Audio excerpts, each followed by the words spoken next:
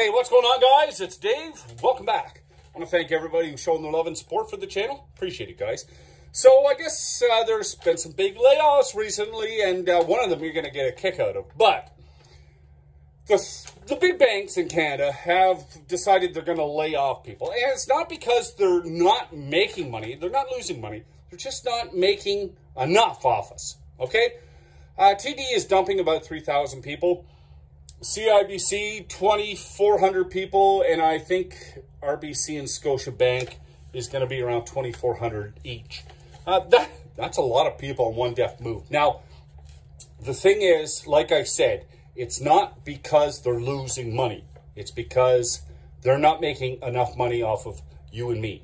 Now, the one I didn't feel sadness for in layoffs was the CBC. Yeah, I'm sorry the people are getting laid off, but you know what? I don't care about the CBC.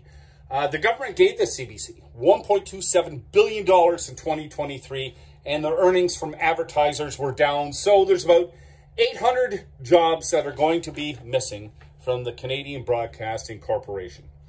Time to shut it down, I guess. You know what?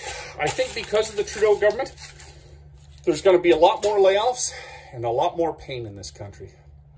You take care. Please be safe.